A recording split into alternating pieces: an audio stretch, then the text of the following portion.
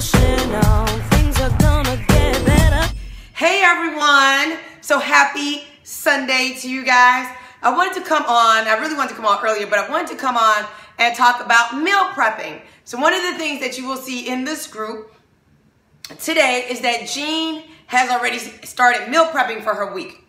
But I wanted to come on and give you guys a few tips about meal prepping. So tip number one, when is the best time to meal prep? Usually I would say if you're not working, the days you don't work. So it could be Saturday, it could be Sunday, and you don't have to prep all of your meals at one time. Maybe you meal prep, for example, maybe you have a busy Saturday, so you say, okay, on Saturday, I'm gonna prep 2 meals for the week. What will those 2 meals be? Will they be lunch and dinner, breakfast and lunch? So, you don't have to meal prep 5 days. You know, some of you may not like to eat leftovers like that. Maybe you feel like I can eat 1 or 2 days worth of leftovers and I'm done. And that's okay. Meal prepping really is basically about fixing your food in a time period like when you're not as busy, right? When you're not at work. That way, when you come home during the week or those days that you do work, you are not wasting time or spending time cooking and then having to eat, or cooking and snacking, right? So when you get home, if you've meal prepped, you come in, you take your food out, and you eat. One of the best ways that I like to meal prep is to use my crock pot. So there's a lot of different recipes online. I've posted some recipes in the group. You can go online, find some crock pot recipes, find some soup recipes. Now I had a client that didn't like to mix her food together. That's perfectly fine. Maybe you make all your vegetables now, or maybe you make all your protein now. Maybe you make a huge salad that you would eat for the next 3 days. So when it comes to meal prepping, I don't want you guys to think 5 days or 7 days I need to meal prep. No, I want you guys to think about meal prepping as many days as you can fit in for one day. So maybe today's Sunday, and you decide, okay, I'm gonna meal prep for tomorrow. Now your meal prepping meals can consist of different things. Maybe you meal prep only lunch this week. Maybe you meal prep only dinner this week. Maybe you meal prep lunch and dinner. Maybe you meal prep lunch for the first 3 days of the week, and then on Wednesday you meal prep the last 2 days, or 3 more days. Same for dinner. Maybe you meal prep. Maybe your hardest meal and the toughest thing for you to do is dinner time. Maybe lunch is easy for you. Maybe dinner is tough. So maybe you meal prep your dinner. So what does meal prepping consist of, right? All right. So it consists of you having to think in the future. And some people don't know, my husband is this way. I can leave the house and say, okay, babe, take something out the freezer that you want to eat later for dinner. This is the same day. You know what he'll say to me? I don't know what I want to eat. Well, guess what? That don't help me none. How does that help me fix him something to eat? It does not. So for those of you who don't really know, you kind of like, I fly by the seat of my pants, whatever I feel like eating that day, I kind of eat. Well, you have to think outside the box. You have to think differently, okay? So here's the thing. You make chicken. You may make fish. And let's just say you make some a dish that contains ground beef, right? Those of you who are vegan or vegetarian, you may do different vegetables. You may also do your healthy carb. Maybe you do some brown rice. Maybe you do some, what I got over there? Sweet potatoes, quinoa. Maybe you do different things. So now, you got to think outside the box again. And you just maybe you only do your side dishes for a couple days, right? So you prep your side dishes, meaning your vegetables and your healthy carbs. And then maybe this week you only make your protein every day. There's different ways to meal prep. And yes, it is great if you can meal prep for 3, 5 days, 2 days, right?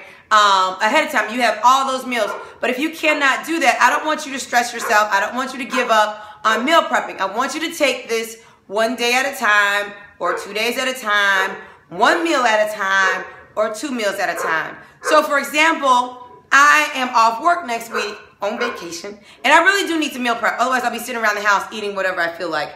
So after this video, I am going to meal prep. Now, for me personally, I don't eat meat during the week. I eat meat on the weekends. So I am going to meal prep. Like I said, I like to make stuff in my crock pot because it is so easy. Maybe I think I'm going to do some black bean tacos. I love black bean tacos. Like, I'm a super duper fan of them. I don't even know what to say about them. I love them. So maybe what I think I'm going to do is I'm going to grab my crock pot and I am going to start cooking some black beans, right? Adding my seasoning and stuff in them. And now that's not something I have to watch. Anything you cook in a crock pot, if you have a rice cooker, a steamer, things you don't really have to think about, your oven, put those, you season and you put that food into these places and start cooking them. Now, of course, I think the hardest part or the most time-consuming part of meal prepping is what? The prep part. You have to prep the dish, right? So it's always great. Maybe you prep your dishes or your meat or your vegetables on Saturday, right? And then you cook on Sunday. Everything doesn't have to be in one day. So you may season all your vegetables and season all your meats and get out what you know you're going to be cooking on Sunday. So season your food and then stick it in the refrigerator. Now you have to be nice and seasoned, massage with the seasoning, gets deep into the vegetables, gets deep into the meat, right?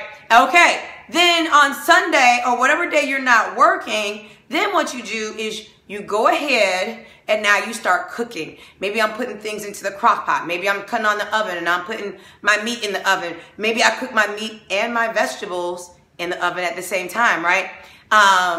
Maybe you have a steamer. Maybe I now make some food in the steamer. So you don't have to meal prep one day. I want you guys to think about that. You don't have to meal prep one day. If that works for you, that's great.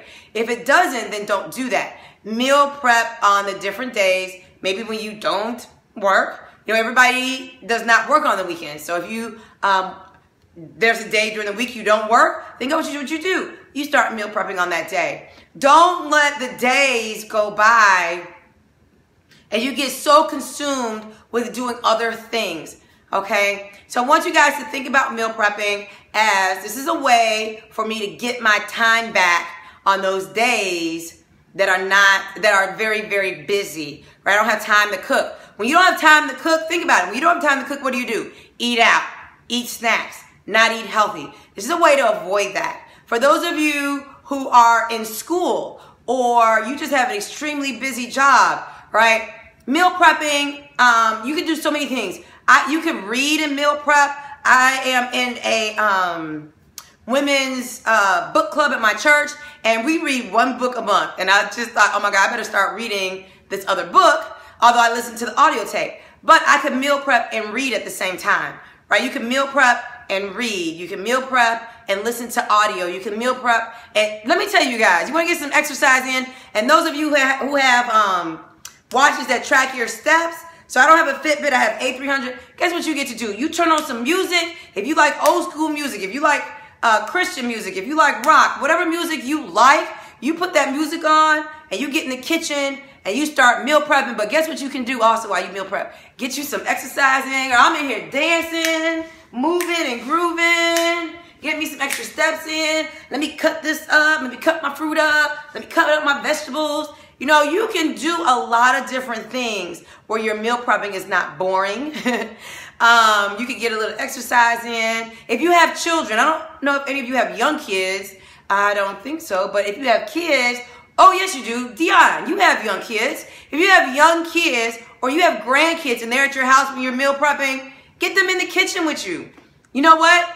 Have them meal prep the meals they want to eat for the week. Ask them, what do you want to eat this week? What do you want to eat for lunch? You want peanut butter and jelly? Let's make you, maybe not peanut butter and jelly because jelly tends to make the bread go, But maybe it's something else. Maybe it's salad. Maybe it's vegetables. Maybe they take vegetable sticks and stuff for lunch. Whatever it is that they do or they're going to eat for lunch, then have them meal prep it also. You can make it a family affair or affair with you and your kids. Think outside the box. Ask them what they want for dinner. What do you want for dinner this week? You want mac and cheese? Now, you probably not gonna eat mac and cheese, but have them come in. Have them, come on, we're gonna make some macaroni and cheese for Monday night dinner, or Monday and Tuesday you can eat macaroni and cheese. Only if you help me make it, right? Get them involved in it. Get your grandkids involved in it. Get your teenagers involved. Well, I was a teenager once. I probably would have been like, nah, I'm not gonna do that, Mom. But you could. If you have a close relationship with your kids, you could go ahead and you can get them in the kitchen with you to help meal prep for the week. So you guys, I hope this video helped with meal prepping. I am gonna actually go in here and I'm going to start prepping meals for the week. And like I said, I love tacos. I love black bean tacos. So I'm gonna do that. Make sure you guys check out some of the posts in the group as far as the meals are concerned. I'll post a few more today in case you guys need some ideas. And I probably should have did this earlier today, but Sundays are usually my downtime. So today I've been sleeping. I went to church. I went to sleep. I've been chilling. I actually had Chinese food for lunch. But I ate a lot of vegetables. I had my chicken protein. I had a little bit of rice. I had mushrooms. So now I'm going to drink some water. Give me 1 second.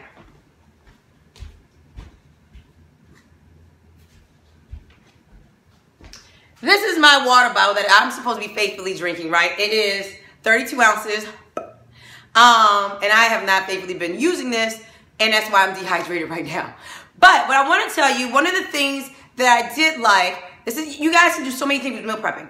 Jean has done this. I've seen this before. I love what Sierra is doing. She has a gallon bottle of water, and she writes motivational things on it about her drinking this gallon of water, right? Hey, Dion, I mentioned you in the video, so make sure you watch the video from the beginning.